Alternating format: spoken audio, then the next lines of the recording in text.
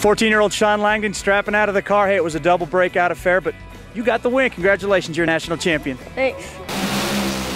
Hey guys, Shawn Langdon, driver of the DHL CMR Roofing Top Fuel Dragster. Just got a couple quick words for you guys. I remember 25 years ago I was racing junior dragsters and enjoying going out on the weekends and racing with my family, racing with all my friends, met a lot of great people throughout the years.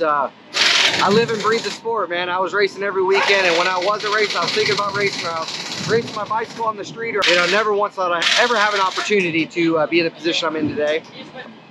But I'm living proof, man. Anything can happen. Just hard work, determination, keep at it. And the biggest thing is taking advantage of every opportunity that you get.